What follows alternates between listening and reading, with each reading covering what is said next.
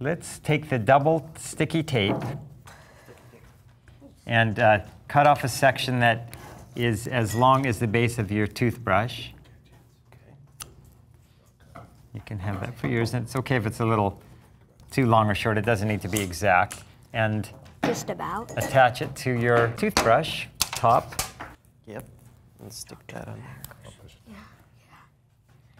I was on the Colbert Report a few years ago, and I had a little robot that was similar to this.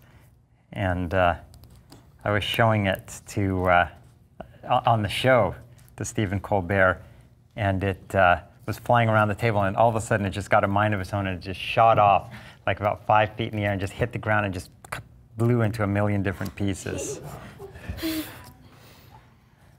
What kind It was of completely unplanned, but it was like the best part of the... That was his highest rated show. Yeah, I think so. Absolutely. Okay, so I just trimmed the sides off there for so that it would look nice. So really, there's not a lot more to do. What you want to do is set the motor down so that one of the wires is against the sticky tape. I'm going to let this camera get Do you it. have another side? I could have one for mine. Another motor?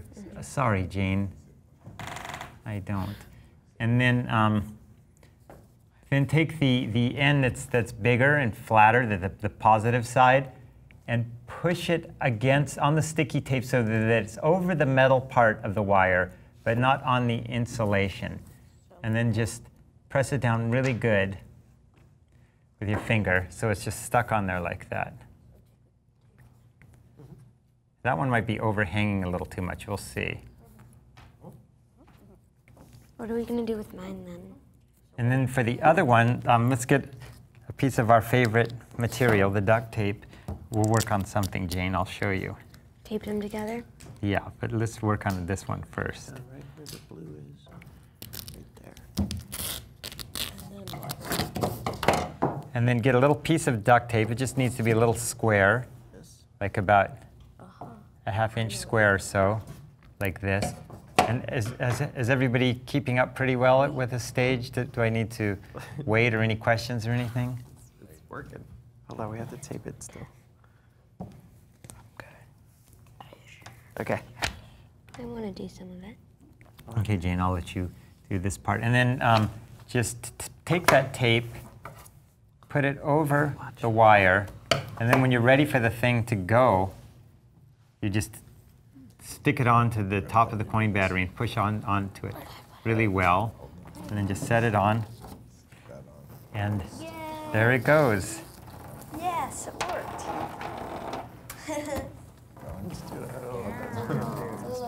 And so you can see it has a mind of its own. If it's unstable and tips over, then you might want to adjust the components a little bit. I want one. We should have a battle with these. And so there's a lot of things you can do with these once you get them built. You can like take them out onto your driveway, or if you have a large piece of paper or a board or a table, draw a big circle, put your drawbots in the center, and have a contest to see who's stays in the longest or comes out first. Another thing I was thinking is you could try attaching a pen to the side of one of these and seeing what kind of trail it draws. Oh look, it even works upside down too. Guys doing anything working? Hey, you can drive it. Yeah.